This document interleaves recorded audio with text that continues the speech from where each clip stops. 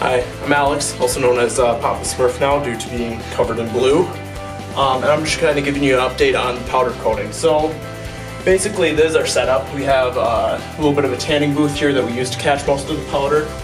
It's just a gun that's pneumatically powered that just lightly sprays all the particles onto the part that are electrostatically driven to the part. Once that's done, we just remove the part, hang it in our oven, bake it for 25 minutes, and then it's done.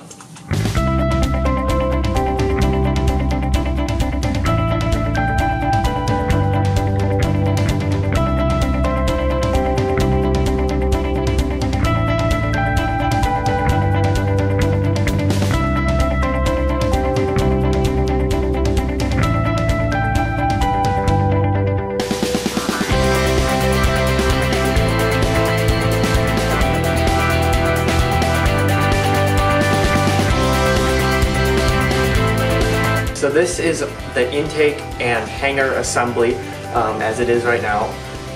We are going through final assembly now. We have finished up CNC machining all of the gussets and bearing holes in the parts. So now we're just working on getting everything mounted together and then onto the robot. Just kind of an overview of what it looks like right now.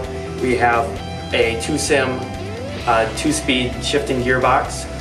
We have that so that we have a high gear for intaking and a low gear for the climber, which is incorporated into the hex shaft on our intake. So we're running a 1/2-inch hex steel shaft across as our intake bar, which also is going to have a peg on it to grab a loop in the rope to do the climbing.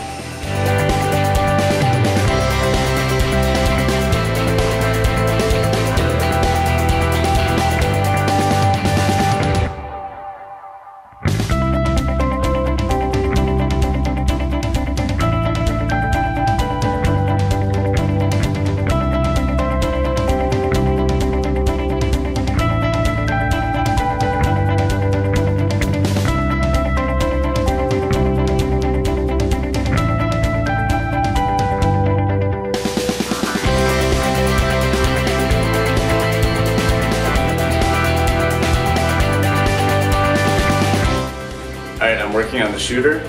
We tested a multiple ball prototype yesterday with several different gear ratios and a motor. We were able to get the height that we want. We decided we'll go with a 1-ball shooter. We have a catted system with profiles that we're going to cut out of plywood. Once we confirm that those profiles are going to be successful, we'll make them out of aluminum.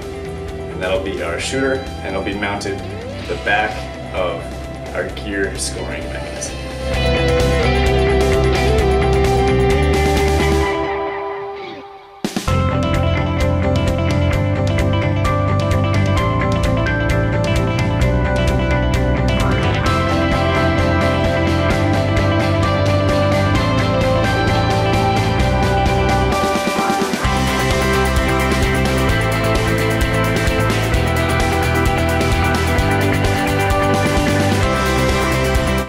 Working on the gear intake system, and this is our functioning prototype, so we're pretty much going with this design to be building the real mechanism. So we have this as the back of it, which is also where the shooter will be mounting.